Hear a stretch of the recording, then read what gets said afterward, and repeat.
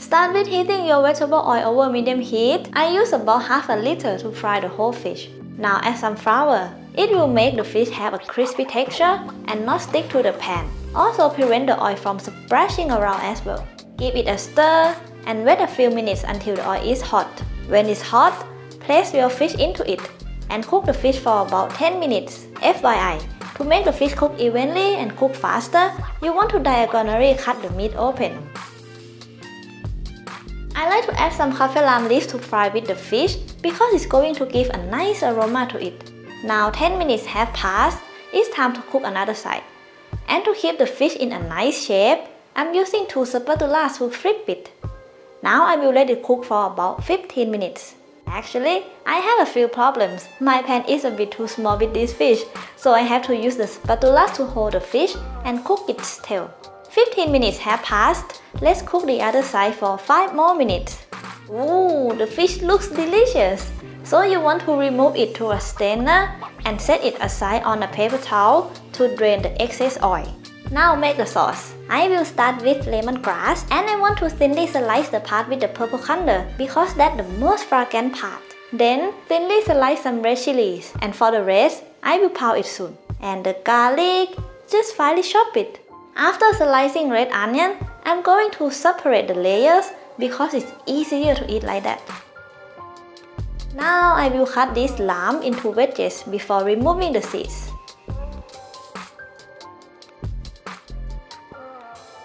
This cilantro root is very tough, so I will thinly slice it and pound later on. And for the leaves, just roughly chop it. You want to start pounding the cilantro root and the garlic until fine. Then follow with the chilies.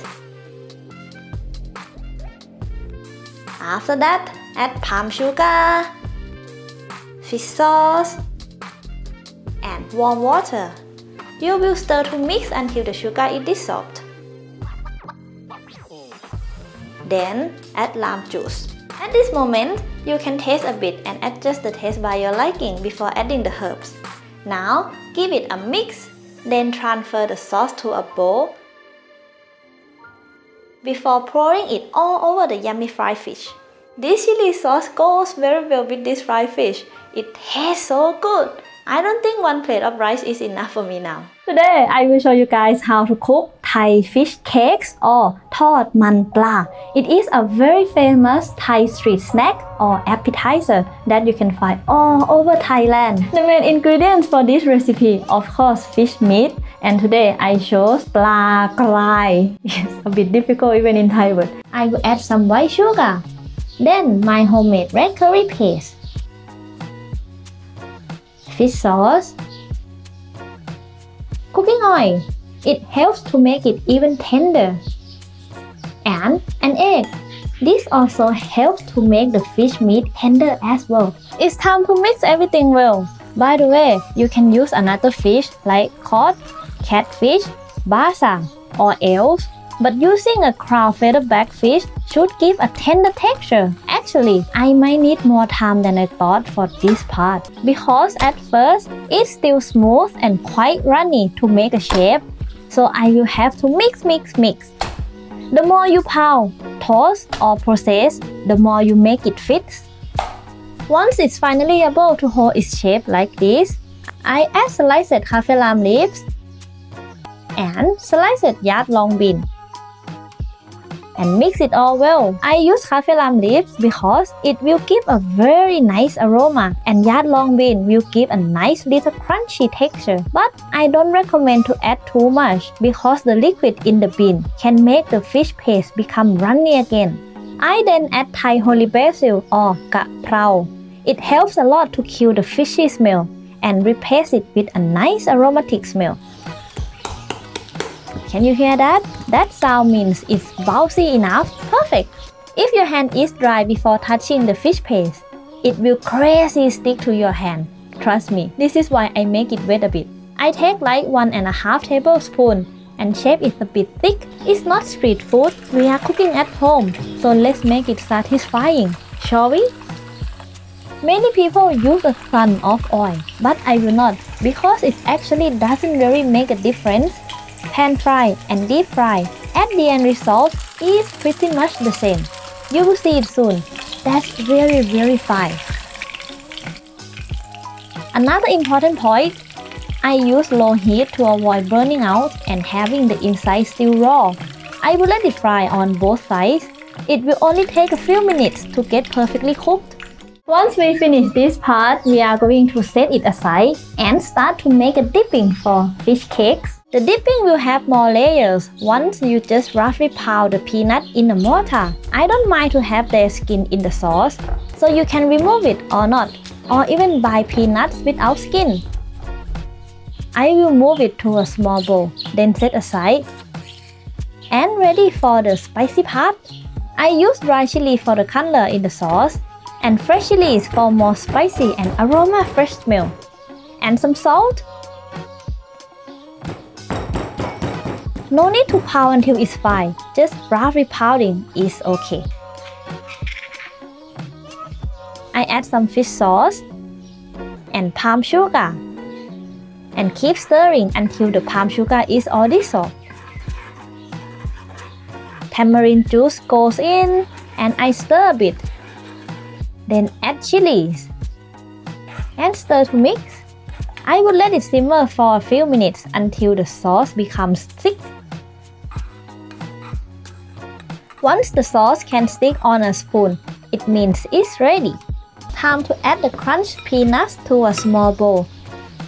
The fresh veggies to freshen up the dipping. And pour the spicy and sweet sauce on top of it. Let's give it a stir. I taste a little bit. It's spicy! But this is what I want. I think you really cannot miss these yummy and easy Thai fish cakes. The taste is full of aroma and crunch. Trust me, the sauce make it even better. Sweetness, sourness, spiciness, saltiness, and also fresh by cucumber and shallot. I will show you guys how to cook steamed fish with fried garlic. In Thai, we call it ปลานึ่งซีอิ๊ว. Let's start prepare the garlic. To make it easier to remove its skin, I will cut off the garlic heads first. Then I'm going to smash it with a knife. And like that, you will remove its skin very easily. Now, let's finely chop it. Actually, you can prepare less garlic than I do. But when I have to make crispy garlic, I like to make more than needed and keep some for later.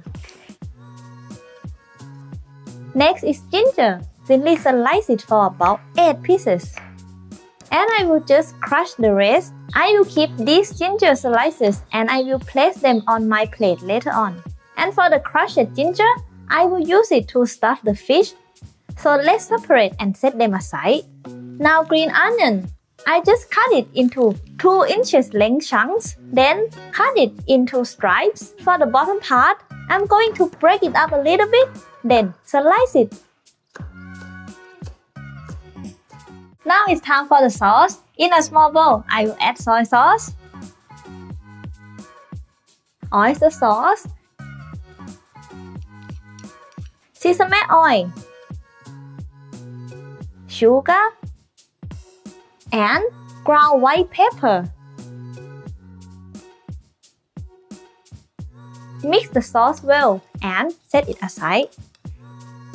I boil this fish with its scale and organs already removed by the seller. I will diagonally cut 3 to 4 slits on the fish to open its meat on both sides. That helps to let the fish cook evenly. Now it's time to put the ginger that we have prepared earlier. Then following with some sliced green onion. We do so to make the fish smell better. It kills the fishy smell. Start to prepare a plate to cook the fish on. I'm going to put the sliced ginger on the plate and some green onions. Now it's time to place the fish on top of the herbs. Before adding the fish, make sure your steamer is really hot. It looks like my fish is quite big for this steamer. If you are a streamer brand, please contact me. I will let the fish cook for about 10 minutes.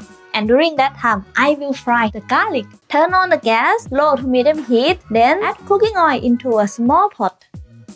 Once the oil is starting to have bubbles, It's time to add the chopped garlic. Stir and let it fry for about 10 minutes. Always keep an eye on it and stir from time to time because the garlic can get burnt quite easily. Once it turns to a light yellow color, I remove it to a strainer and drain the garlic oil in a small bowl. Then set it aside. 10 minutes pass, it's time to remove the unnecessary water from the fish. Doesn't taste that good, so I remove it. After that, I will add some sauce and my garlic oil all over the fish. I will bring the fish to steam again for 10 more minutes. My plate is ready to welcome this yummy fish. Pour the sauce all over the fish. And don't forget to add a lot of crispy garlic. Lastly, sprinkle some green onion on top. Tom yum is mostly a hot and sour soup and made of a broth full of fragrant spices and herbs. But there is also many fresh ingredients in the soup such as lemongrass, kaffir lime leaf, chilies, and lime juice. I will show you how to cut shrimp because if we put it all like this in the soup, trust me, it will not look nice at all. I will keep the skin off the shrimp, but I have to make it look neat and nice first. To do so, I will cut the antennae, the rostrum, and the tailson. The last two parts are very sharp, so you have to really remove it. Not only that, but I will also remove the eyes and the walking legs of the shrimp. Can you see the tailson? It used to cut my lip once. Trust me, I had no fun at all for a few days. Then, I will cut to open the back from the top to the tail. Remove the black vein. I don't want to have that in my soup. It looks ugly, don't you think? After that, wash it again and set aside. Now, they look nice enough to put in the tom yum soup. And there is no more danger for your lips. The fish I chose today is red tilapia, but you can use snapper, grouper, or sea bass. I will use straw mushroom for this recipe. To do so, I will just cut it in half. But if you can't find this, you can use like oyster mushroom or orange mushroom instead. I once used to cook a whole straw mushroom in tom yum soup. When I ate it, it exploded in my mouth and I got burnt. Really unpleasant. This is why now I prefer to cut them in half before cooking. I recommend you do the same, except if you want to reproduce my painful experience. This is very important part, so you really can't skip it because I will show you how to prepare the important ingredients for this recipe. To have a good spicy taste and spicy aroma, you should mix both red and green chilies, the whole shallots and garlic for a naturally sweet taste in the soup, lemongrass, galangal, kaffir lime leaves. You can't miss any of these for a good tom yum. To really bring out the fragrance from lemongrass, I will roughly break it up with a pestle. Then just slice it into medium chunks. Remove the midrib and roughly tear the leaves apart. Just like that.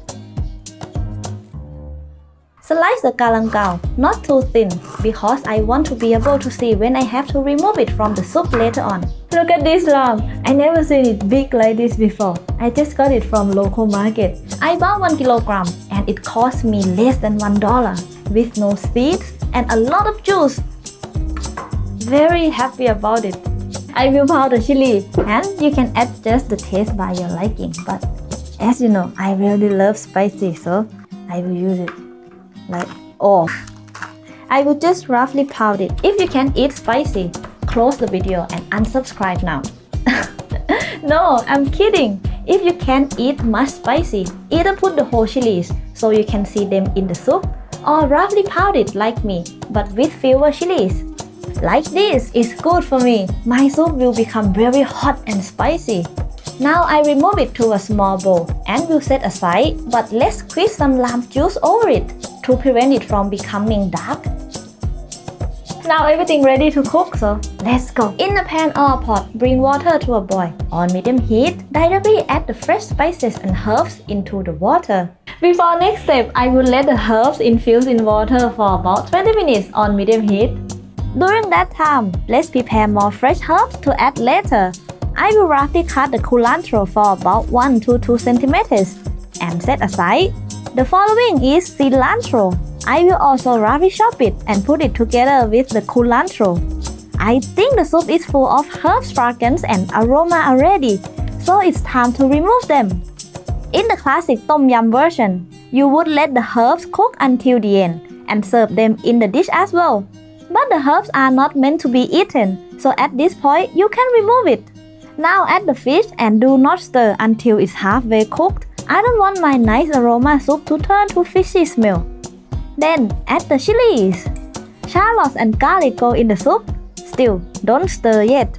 Add chili paste. Mine is extra hot. Now I can stir to mix the chili paste in the soup. And I'm gonna ladle the soup over the fish meat to make it cook too roughly. Time for the straw mushroom and some fish sauce for a more Thai flavor. Then add shrimp and let it cook for about 10 minutes. Still on medium heat, add cilantro and cilantro. To make the soup have more flavors and become even richer, I will add evaporated milk and stir for a bit. Then add some fresh lime juice. While you are adding it, it's better to turn off the heat, otherwise your soup will have a little bitter taste. Can you see how beautiful the soup is? I would love it if you try my Tom Yum fish recipe. Now we are going to cook steamed fish with lime and garlic. First, I'm going to wash my fish inside and outside nicely. Then I will dry it with a paper towel. After that, I'm going to diagonally slice the fish meat open so that the fish meat will cook evenly and faster. Now place the fish on a plate and bring it to a hot steamer. Before closing the lid, for a better taste, I will season the fish with some soy sauce first. Then, I will let it cook for about 20 minutes on medium heat.